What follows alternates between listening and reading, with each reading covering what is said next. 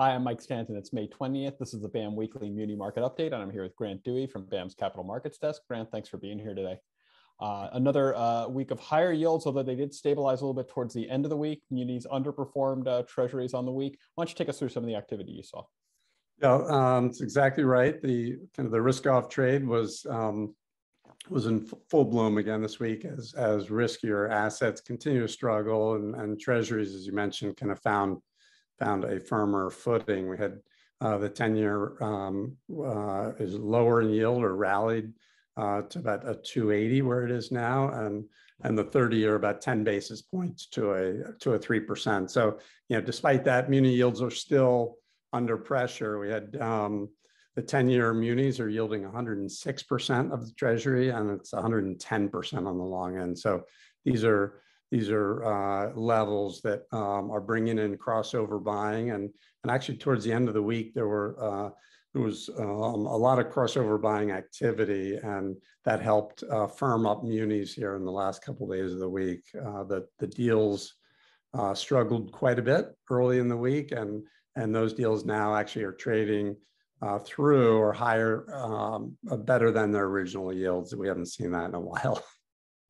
Yeah, great. So let's dive into the new issue market this week. About $6.1 billion of new issues priced this week. 644 million of that was insured by BAM. Some of the larger transactions include the Arizona Sports and Tourism Authority, $154 million that was priced by RBC.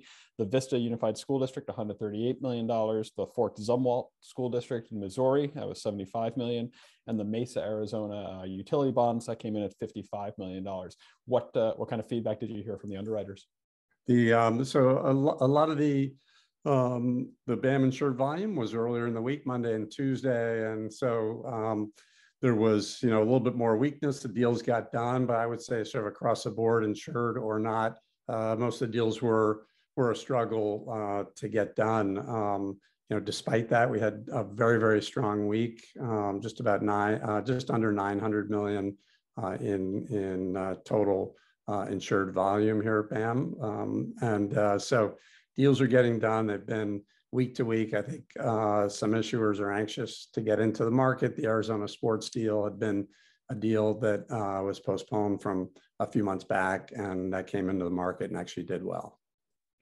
Great. And so looking ahead to next week, $6.5 billion in the total market-wide calendar. A little over 200 million of that is expected to be BAM insured.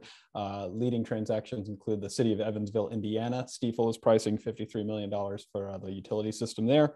City of Lake Worth Beach, Florida. Again, $42 million scheduled to be priced by Morgan Stanley. And Shiawassee County in Michigan, Huntington Securities scheduled to price about $37 million there. So we'll see how those transactions play out. I guess as the market starts to gear into the Memorial Day weekend, it'll probably be a little bit shorter than normal. Definitely. I mean, we're pretty encouraged, or I was encouraged by the tone of the market late in the week, and we're now entering a seasonal period, which typically is pretty strong for munis. So I think we should see a little bit more of a receptive market, especially back at these ratios. And we'll talk about that more in the coming weeks, but I want to just spell out what you're talking about on the seasonality. So you're moving into a period, June and July, with heavy cash coming into the market. I think some estimates are up to $40 billion from coupon payments and maturing maturities on outstanding bonds, and a lot of feedback that with the higher rates, the new issue supply calendar may be lower. I don't think we've talked about fund flows yet today, but just to take a look back the last week, $2.7 billion of outflows from the weekly reporting mutual funds. So you're still seeing pressure on that side. That may not change, but the additional cash coming in from payments from issuers, that could change the technical outlook looking into the next couple of months.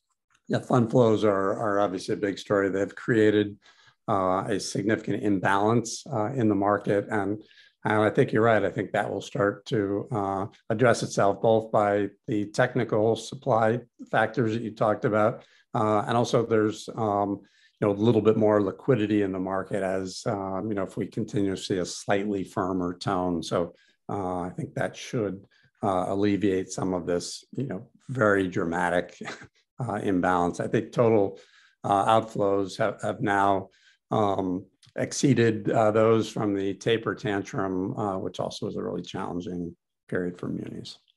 Great, although not as prolonged. This has gone on for a while. Exactly. Exactly. Thanks for your time this week, Grant. All right. We'll talk to you soon. Thanks, Mike.